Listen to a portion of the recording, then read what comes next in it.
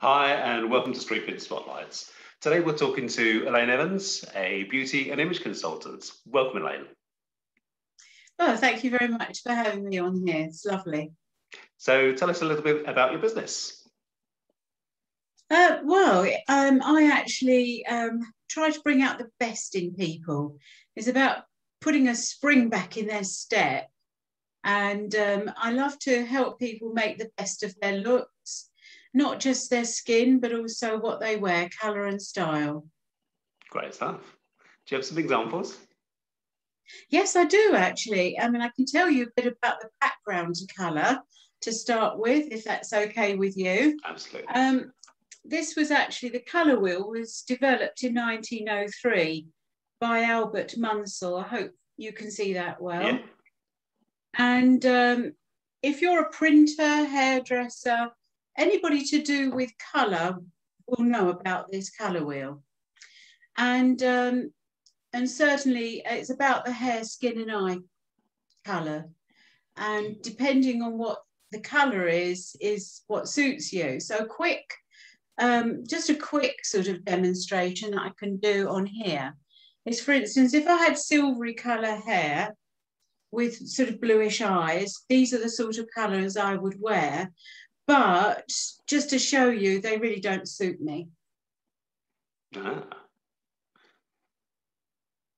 Just to demonstrate that. But these are colours that do suit me because I've got reddish sort of colour in my hair and I've got green eyes. And so therefore, these are the sort of colours that suit me much better. As you can see, the colours actually do bring out the colour in my hair, skin and eyes more. Some are better than others, but what I would do is actually demonstrate that in front of a mirror with someone and then put big scarves on, like they're called drapes, and then the colour sort of just jumps out.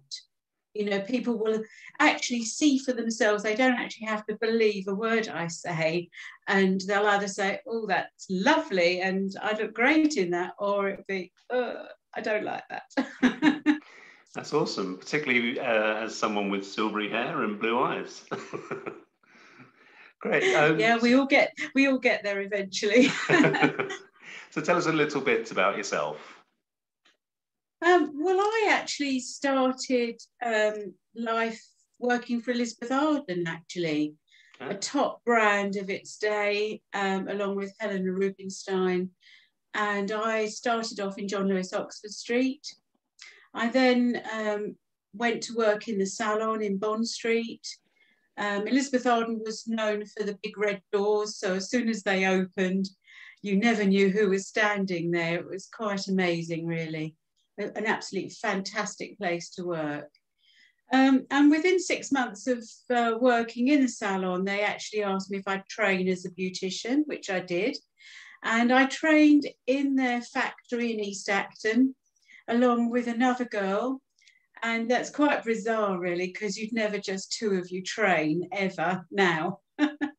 So it was a great experience. And during the lunch break, the factory staff used to come and book appointments and we used to practice on them. Because obviously, if you're going into such a high-end salon, they're not going to let you loose on the rich and famous without knowing that you're actually good at what you do.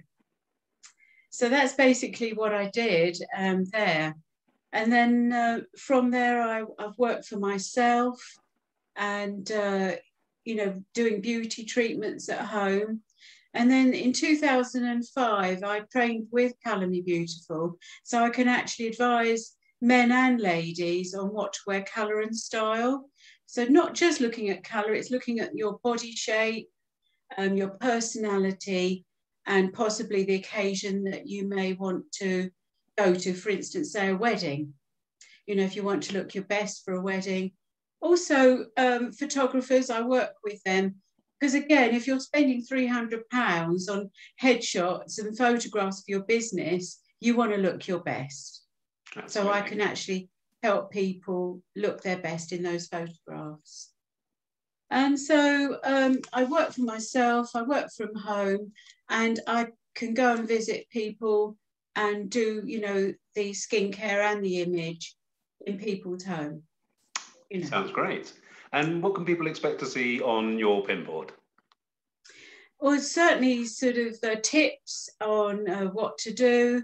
I've done some tips recently in networking events where I've actually shown a foot file, and it just shows people when they're in the shower just to use a foot file just to get the hard skin off their feet, to prepare for the spring, because obviously we're going to start getting warmer weather soon, and some people will want to take their socks off.